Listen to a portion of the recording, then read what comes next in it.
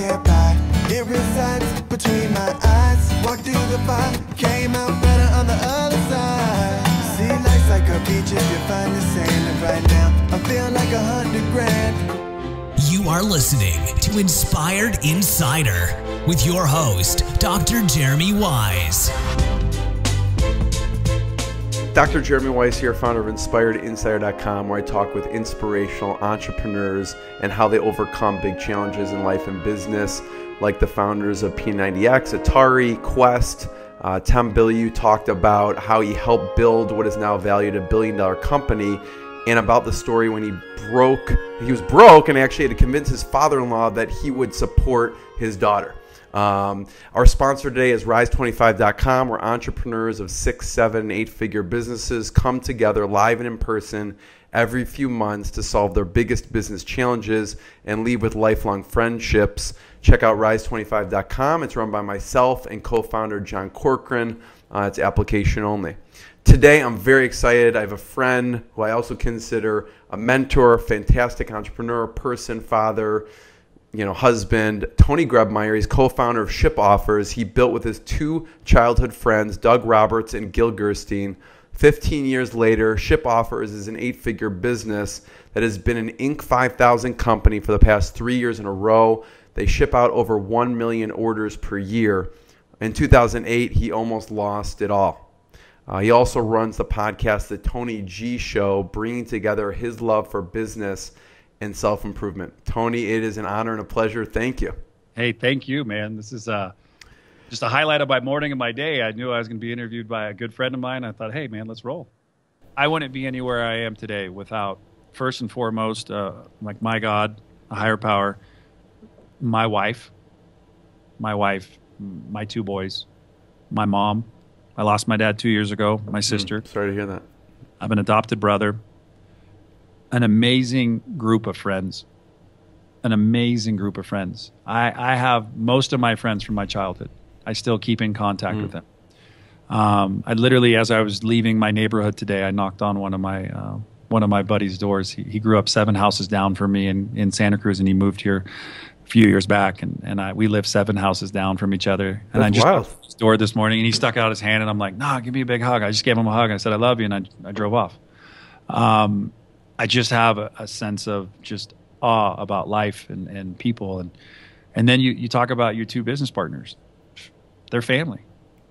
They're family. And so I love what I get to do. I love that at year 15, I believe, even being an alcoholic saying this, like we're like a bottle of fine wine. We're just getting better with age. We are just literally getting better with age. We are working on building a team. So I don't have to be at every show. I'm sending people now.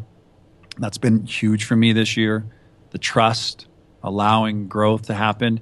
I kind of feel like the circle of life, it's coming full circle. I'm able now to really plan the next 3 to 5 years in my life. My vision's pretty crazy. So I am literally figuring out what does that look like, where we're going, and how we're going to get there. And these guys are like, hey, man, let's go for it. Gil and myself yesterday were at something that could literally revolutionize and change our business. I had spent a couple hours with some prospective partnerships, and I am literally signing a lease to acquire more space as we speak. If what I believe happens, I'm going to tell you guys right here, right now, 3.5 years, I'm going to be traveling the world, not because I need to. It's because I want to, because I want to go and bring ShipOffers to the world in a lot of unique ways. I don't want to just be a supplement company. That's what scares my partners a little bit when I start speaking like this. Yeah. So what does that look like? I mean, to give an idea, it's fulfillment operations like in the East Coast, West Coast, overseas, having manufacturing made overseas, delivered to companies in the morning, or all the orders split and all the countries get their shipments. I see a little version of a mini ShipOffers in all these countries, where like somebody could acquire it as like a franchise. They could open their own little ShipOffers like in China or the UK, and they have their portfolio that we're giving them, and then they're working on building other relationships around them. That's I'm telling, like, this is my idea. Like, if someone steals it, so be it. I just believe it. I think there's a lot to execute on that. So, man, it's a lot. And we built a lot of software and technology behind it. But like right now, we're just focused on one day at a time, you know, one shipment at a time. And yeah, it's amazing. But I'm excited. I mean, you're talking about something that wakes me up in the morning. I love coming here. I love incubating ideas and thoughts in my rooms, and I love talking to the staff, and I love getting everybody excited, you know. And I say I'm not a visionary. I think I say that because I don't want to hold myself into a certain light. I just really want to help people today. What you just moved into a new space, right? We outgrew it in like 3 months. Are you serious? Mm-hmm. Yeah, the biggest space we've ever acquired. Literally the new paperwork for the space next door that we're going to knock down walls and double. We're literally looking at the paperwork as we speak. So how did you outgrow it so quickly? Got some really amazing marketers. Got some really amazing people working with us on doing some really incredible things. You know, our portfolio 3 years ago was 100% on-demand supplements. So everything we manufactured, we were selling to the customers. They were labeling it. Today, our portfolio is diverse. I believe that, like, in this day and age, the name ShipOffers, I do not want to be synonymous with supplements. I think that's where it's been. And I think what people are realizing is like, wow, you put out an excellent product and service, and you got great people, and things look awesome. Would you be interested in this? And I'm really trying to live with the mindset like of a mouse pad. Like if it fits like in a mouse pad, like box size, like I ship it all day long. And I figured out the sweet spot of what makes fulfillment work. I can ship 5, 10, 15, 20,000 orders a day. Like I literally have created that mindset that we can go do this. We got people, we got systems, and now we need space. And so, yeah, we grew 600% last year. Congratulations. We kind of evened a little bit this year, a little flat. Still an amazing year and excited. This has been the year of growth. This is the year that we went from like 10, 12 employees to just under 30. And so a lot of that comes with trials and tribulations and adjustments and trusting and helping and having people work with you. And yeah, no, we're gearing up for an amazing 2017. The pre-orders, the numbers that are sitting on the calendar, it's going to be just an amazing year. And I think really that's why I can't get too far ahead of myself. I got to get present with you that I woke up today with a grateful attitude and mindset. And that's why the addictive mindset, which is like forecasting too far out, I got to remember that I have to get present. And that's what helps me throughout the day, is because I can almost see like what 3 years looks like today, but I can't go there today. I got to go where I'm at right here, right now with you. That's the only thing that matters too, by the way, which is an interesting point. I use this as my centering mechanism. Jeremy, you're the only thing that matters to me right now in my life, because you're the only thing that I can actually participate in. Right. Everything else, all the distractions, all the people, my kid, his monitor going off, my wife, where she's at, my son in school, like I have no control over that. I just have control over you and me right now having a conversation. Right.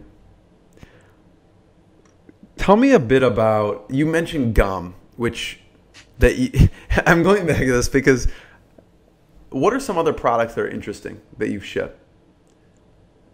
I just, that for some reason got my creative mind flowing. What's that? I've got a lot of guys in the survival space. Yeah. I think when you, tinctures, I've seen people sell lipsticks, chapstick, gum has always been interesting. It was like weight loss gum. And I'm like, you can barely put anything in it, but like if you chew enough of it, I guess that saliva builds up and you're not as hungry. But I think to reverse the psychology, I just get hungrier if I was chewing gum all the time. I think from the things that are people doing now, which is, you know, coffee cups that have weight loss properties in them with their coffee and the creamers. I mean, selling hats and everything. But I think at the end of the day, I think I want to find products that add value to somebody's life. I don't want to see, it's really hard, right? Marketers are awesome. They know how to make money. What can we do to change the world? When I sit down and I actually start talking about like what's hot, what's next, what's new, I've shifted a little bit. Yeah, I want to make money, of course. But what could we do to change the world? Right. So what do you think? What products? I think it goes back to how I chaired the meeting this morning. It's how I think I live my life, which is hope. I think that we are the change. Gandhi instilled that to me a long time ago. Be the change you wish to see in this world. I think it starts with us. I don't think it starts with the next, cup of Starbucks, but I do think that it's the gateway to be of service and to help others. And that's why I do what I do. From the cup of gratitude that I've been offering up for people, it's where I'll buy you a cup of coffee. Will you share it with somebody? Those are the little things that I can do. Pushing in a shopping cart when I go to the grocery store. People go, why are you pushing in somebody else's shopping cart? Well, I kind of believe what my sponsor helped me to see is and I just was with my sales staff this morning saying this one thing, and I think this is really just impactful. What are you bringing to the table today? If you lined up everybody you knew and you said, hey, there's a line, go get in line. How many of your friends and family members would go into the kitchen instead of getting in line to to just eat food, right? Because we're hoarders in a lot of ways. We just go and we just serve, and we eat more and more and more, and our plate's overfull, and we just oh God, I gotta get more and more and more and more. And next thing you know, it's like, well, who's making the food? I'm like living in that world right now. I'm wanting to go over there. I think that's where change has always been, and I want to live over there. I want to help get more people over to that side. What are you bringing to the table today? So when I see a shopping cart at a grocery store out of place, I just push it back. People go, why are you doing that? Help that guy. He's already got enough to do. Look around. There's millions of shopping carts sitting around in this parking lot. Right. So I start thinking like, what can I do? What small little random act of kindness, what can I do? If it's buying somebody a cup of coffee, it's pushing a shopping cart, if it's to stay late, come early, if it's to pick up trash, if it's to close a door, if it's to say please and thank you, to hold the door when people won't even say anything, but you keep holding the door because as Jim Rohn always says, there's really only, 9 or 10 miserable people in this world. They just seem to move around a lot, right? It keeps me laughing, but it keeps me going forward that I know that the change that I seek in the world begins with me, nowhere else. It doesn't matter about the president. It doesn't matter about who won the championship. It doesn't matter about anything other than what change can I bring to my life today and the lives of the people around me. What am I bringing to the table today? Yeah. You mentioned earlier, Tony, about the team growing so much. What kind of team does it take to run ShipOffers? It takes a lot of hope, a lot of faith, and a lot of people who wake up ready to make a difference. It's hard. When you grow that quickly, what are you hiring for at that point? I hire for character, first and foremost. Your resume is just a bunch of BS. Sorry, don't mean to be offensive, but it's making you look amazing. Right. So I'm actually in the process of hiring an assistant right now. And I found just a LinkedIn article for hiring a rock star assistant. Gentleman's Darius. I don't know his last name. And I'm literally using the framework right now. Yeah. And the response has been overwhelming, incredible. People are saying I don't even want to apply for the job. Well, I do want to apply. What's the framework? What are you doing? Well, I'm trying to find an executive assistant. No, I mean, you said there's a framework that you're... Oh, yeah. So basically what it is it describes you and everything about you. So the person reading it, oh, that's totally me. Da, da, da, da, da, da. And then it says, if this sounds like you, I need you to do these 3 things, which is email me, write a PDF cover letter, PDF resume, and send it in. Then I literally take it, and if you follow through, I respond back with, here's the next 5 steps. Here's the next 5 steps. And so funny is that so many people think, oh, that's totally me, and they write all this great fluff. And the bottom line is they don't care, they didn't read, they only need a paycheck because that's just what they need. And I'm not putting anybody down. But the problem is most people don't see everything through. They just see an ounce. They go, oh, I got it. I'm like, did you see that it said, please hit email, reply with PDF, not a Microsoft Word document, not a text document, not an explanation document, a PDF. And then when they say, hey, send it to me, then I send them the outline. I don't even show them the price. I don't tell them anything until they actually do work. Because I realize today, everybody is after something. And so now I've created with the system, I've modified just a hair, but I believe it works. Then they'll go, sure, send me project number one. So project number one is basically I'm traveling from this location to that location. I leave on this date. You need to be good with this because you said in your, the beginning of the ad that you need to be good with like travel. So I literally give them everything. And then they hand me back my flight schedule and they tell me where I'm going, the hotel I'm staying, who's picking me up, the meetings, because I've given them a little bit of that guideline. And then it just goes on from there. And so now I've done phone interviews now tomorrow, and I'm meeting face-to-face. So it's been an interesting process. I've received probably 30 applications. Out of 30, probably 15 followed through. Out of 15, probably 7 said yes. So now I'm in the process of interviewing 7. But I've actually got excited about the hiring process. Well, why? Because I'm hiring for what? Character and culture. Of course, being one of the main guys in the company, I want to make sure that the new blood coming to this company gels with the rest of us. How do you find all these people to apply? So warehouse is easy. You go ask warehouse workers. You say, hey, guys, do you have anybody that thinks like you, works like you? And another thing is I've found the most talented people. They're ex-employees of Walmart, Target, companies that either grew too fast and didn't do it, and I literally just love on my team. That's like one of the secrets that I would tell anybody today. Like, hey, how do you build a successful team? Love on them more than you maybe love on yourself. People just really need to be loved, and so treat them all the time to food and just thank yous. And at Christmas time, I get excited and I don't put on a Santa suit. But I hand out gift cards for random things that they do at any time. I'm just like, thanks. And people don't expect it. They just appreciate it. And I think when you just walk up to an employee or a team member and you just say, thanks, you make a difference in this organization, they have a sense of pride. And so by doing so, then they feel confident enough that they could go ask their friend who maybe just lost their job, like, hey, my boss, my company, needs a new employee. Would you be interested in coming meeting? So we go through that process. So our hiring process is more like, who do you know that would be interesting? Who would be a good fit for here? The one policy we have is no significant others, no spouses. You can't. So if you work here, you can't have your spouse come in. It just won't work. The chemistry, I think, would get thrown off. Yeah. Tony G, this has been amazing. I so appreciate you and thank you for the time and expertise. I have one last question. Before I ask it, let's point people towards ShipOffers.com and TonyGShow.com, right? Anywhere else we should point people towards? Those are the two main ones. I was watching a video, your About video the other day, and I think it was towards the end, you held up a piece of paper and there was highlighting on it, and one of the things that you talked about was goals that scare you, right? So I was wondering some of those things now. And I don't remember the logistics. You talked about there was an orange highlighting and yellow highlighting for certain reasons. I don't know if you want to talk about that, but you make a list of things and then also the framework around it to help the audience. Yeah. So a good buddy of mine, Kevin Cohen, shared a piece of advice that he got from somebody, which was drainers and drivers. Yeah.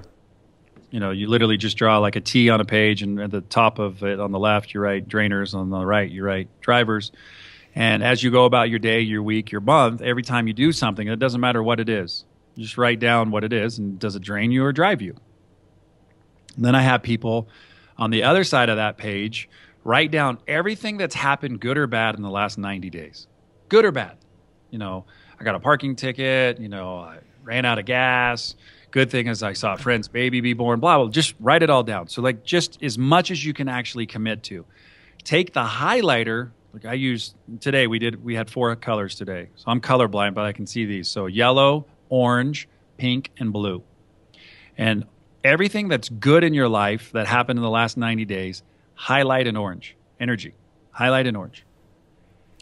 And then everything that happened that was like something bad. And some people say, like, what's your definition of bad? It's just something that didn't make you feel good, but it happened, right? So, like, it could be somebody died, right? Like, it doesn't make you feel good. You're very sad, right? And pick pick a color that works for you. So just for this example, use pink. So now the very, very bottom of that page, I want you to now, after everything's highlighted, the page is full, I want you to write good. So I want you to write good and then give a little space and write bad for the time being. Now I want you to go count everything that's good that happened in the last 90 days. So you get 30 of them or 50 of them or 100 of them, and you put them in the good category. And then the bad, you put all the stuff that happened in the bad, and you put it on the bad. Now I want you to get out a calculator really, really quick, and I want you to take 90 divided by how many bad things happened to you and give me the number. So for the average person, it's like 1 in every 4 days. Something bad happens. Now you're aware that like you're not going to have a perfect week, but you're aware of it. It doesn't mean that you can't overcome it. It just means, bam. So now take the calculator, calculate 90, but divide it by all the things that are good in the last 90 days. And it tells you like you're having something good happen to you every day, every other day. So what are you celebrating in your life? The stuff that isn't working or the stuff that is? And it really just in that moment helps people to switch and pivot from a negative mindset to a grateful mindset and literally say like, man, there's so much good going on in my life. Turn off the news, go outside, meet a complete stranger, get on a plane ride and spend 30 minutes getting honest. Like, do good for the world around you and watch the things around you change. I mean, the exercise is really just another way of getting you to look at getting present and honest in your life. And I do it all the time. I mean, my staff and I, we were doing something this morning. Like I posted a thing on my Facebook wall last night. I asked my friends and family, I said, what's my biggest strength and my greatest weakness? What surprised you? What they said? A couple of the things that really, one of our mutual friends, Vinny Fisher, I know you had him on as a guest. Yeah. You know, I think some of it is like I have had some hurt, and some of that stuff that I've dealt with like in my past, like still shows up in other areas of my life. Like I've overcome a lot, and I know I've hurt a lot of people. So like he was able to read through that. And that's what's cool is like I have friends today in my life who will call me out on my you know what. And then I got a lot of friends who like, you're a great guy. And I'm like, that's awesome and all. But I actually am asking because I learned from the therapy that I'm getting, right? It's not like I don't need you to sugarcoat me an answer. Right. I need you to tell me the truth. Right. Because if you're honest with me, that's going to enable me to be honest with others. And I've said this many times, and I always leave it on podcasts when I get interviewed, is that I believe asking for help is not a sign of weakness, but a sign of greatness. I believe when we actually are empowered to raise our hand, because we learn through education that it's okay to raise your hand when you have a question, but later in life we forget that. We put our hands behind our back. We got this thing figured out called life. The biggest lesson I ever learned is when I was literally about to commit suicide and that phone rang, I did not call for help. Man, someone reached out for help and literally changed my life. They asked help from you. Yeah, my buddy came and yeah, I mean, it's amazing. I mean, it's amazing when I talk about anything in my life. The greatest joy is to be able to be present with you today. That's the greatest joy. It's the experience that I'm almost missed out on because I took my life. It's the greatest joy. I try, anybody you could ask, anybody in my life. I think that Tony tries too hard. I think that's what would be a common theme. Tony still tries too hard. He extends himself too much. I only sleep 5 hours a night. I think those are all great things for me to, you know, keep in my mind. Like, hey, you know what? Why did he do that? Oh, you spent a lifetime trying to look good to avoid looking bad. Oh, so you still have some of that old mentality. I'm just working on being a better version today than I was yesterday. That's it. So a lot of what I think I'm a part of, what I'm doing in my life is really simply saying, what can I do today to learn more about me from other people? Not that I care about what your opinion of me is, but I definitely value your opinion in the state that I asked for it. Right, right. I don't need you to give me your opinion, but if I'm asking for it, right. We're having a very connected conversation. I want you to be honest. I want you to tell me. You know, we just finished one of the craziest political elections that I've been a part of, and I tell you what, yeah, people have an opinion. People have an opinion. So I'm asking for people's opinion, and I'm okay with what they say because I'm learning more about me, and I'm learning about, man, I can make a difference today. Yeah. I'm inspired by these answers, and I was writing back saying thanks. You know, some good perspective. Any final parting words, lessons, anything we should leave people with? Obviously, we've left them with a lot at this point. I could go on for another 4 hours on one of these topics. Yes. Let's see. Yeah, man. Be your word. Be your word. Work every single day at being your word. When you mess up, clean up your mess. I love Jim's line. Don't leave him in the mess. Like, just be your word. And I think the more that you can work on being your word, the more you'll honor and love and yourself. That'll help you to go and see the world as an amazing place that we get to do some of the most amazing things. But it all goes back to being my word. And my commitment to others is to help people today. That's my commitment. That's why I'm grateful for this opportunity to share a little bit of the craziness, a little bit of the all over the place ping pong ball Tony Grebmeier. I'm grateful that we've been able to build, I believe, a friendship. Still love the man crate. What I believe is that I think there's so much good in this world, and I think that we have the opportunity today to be the change we wish to see in this world. And that starts with me. It doesn't start with anybody else. It starts with me. It starts with me being my word and my commitment around why I got up today. I ask people a lot of the times, I said, why did you get up today? I don't want the sugar-coated version. Why did you get up today? Dan Shell says, contribution. I want to go contribute. I want to go make a difference. I want to go do something today that's never been done before. Tony's never lived this day before. Jeremy's never lived this day before. That's big enough for me. It's a great start. And so I just want to go out and I want to be my word and be the change. Yeah. Tony, I want to be the first one. Thank you so much. I really appreciate it. No, I love you, man. Yeah. I sincerely mean it. I think that we lose focus sometimes. We lose focus, and we need people to help remind us of why we do what we do. And you have been a constant. I tell you, out of all the people that I get to work with, you have made some of the most amazing intros of people in my life as a super connector, which I like to say I'm really good at connecting. My partner said, hey, what's on your plate today? I said, oh, I'm doing an amazing interview with Jeremy. It's going to be awesome. Oh, the guy with glasses, the guy who introduces us to everybody. I'm like, yeah, that guy. He's like, oh, he's awesome. So that's the contribution that you have. It's not just me. My partners recognize it as this guy from Chicago. He's good. He's got a podcast show. That's the contribution you're making in my life, is that you make a difference. So I just want to say thanks back at you. Yeah, you're very welcome, and you make it easy, so thank you. What I got, you can't buy. It resides between my eyes. Walked through the fire, came out better on the other side. See, life's like a beach if you find the sand. And right now, I feel like $100 grand.